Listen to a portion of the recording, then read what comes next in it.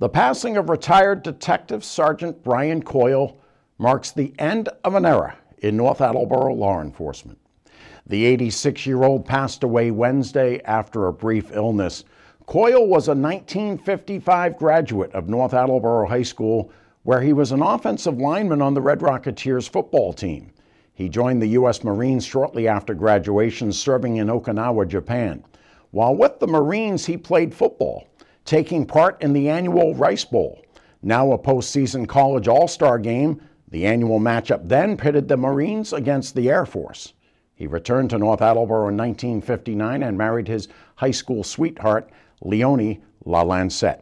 He joined the NAPD in 1963, walking a beat downtown. He eventually rose to the rank of sergeant, where he was head of detectives, police prosecutor, and custodian. Yes, I said custodian at the same time.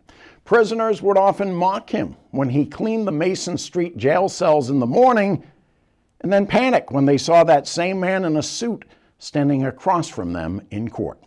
He survives his older brother, Chief John Coyle, and nephew, Captain Dan Coyle. The three protected the residents of North Attleboro for a combined century-plus of service. Sergeant Coyle was recognized by the North Attleboro and Plainville Rotary Club back in 2001 when they honored him with their Outstanding Public Employee Award. Anytime that a police officer gets recognized, it just tingles my heart a little, because we go out there every day and do a job. We know the people that some of you people don't know. We know the homeless. We know the guys that drink too much. We know a lot of criminals and so forth and so on.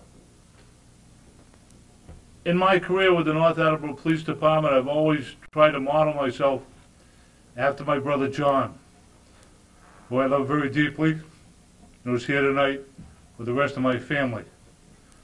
We have suffered a tragedy today when I lost my mother-in-law, who was very dear to me.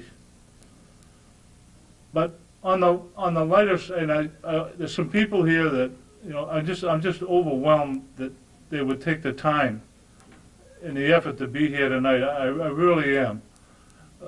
My good friend Judge Phillips, who was the first justice of the district court in Attleboro, who came to Attleboro about 3 years ago, and we've become dear friends.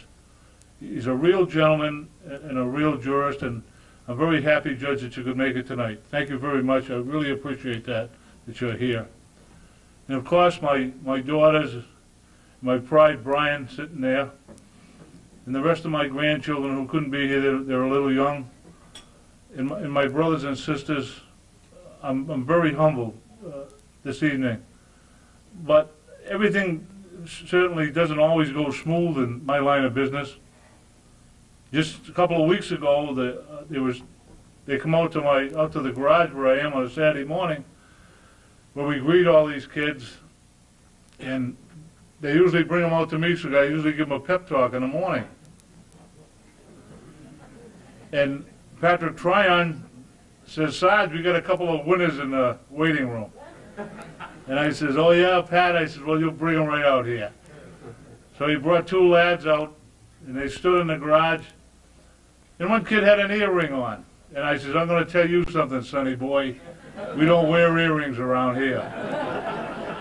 And I says, "The next time I see you, I want to see you with a haircut too." And the young lad with him, he was smiling. And I says to him, "What the hell are you smiling at?" He says, "Nothing, sir." And I says to him, "You're kind of a smart aleck, aren't you, huh?" Well, I says, "I put plenty of smart alecks through this place." He says, "Well, I'm not really a smart aleck." I said, "Let me tell you something, Buster. What did you do anyhow? Did you do, rob a bank or something? You look like a real wise guy." He says, "No," he says, "I'm here." He says, "Father Fitzpatrick sent me down." He says, "I'm making my first confirmation, and I've got to do 20 hours community service."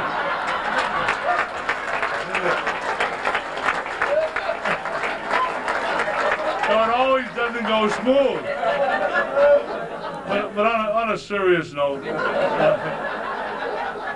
I've really been honored to be a policeman all these years.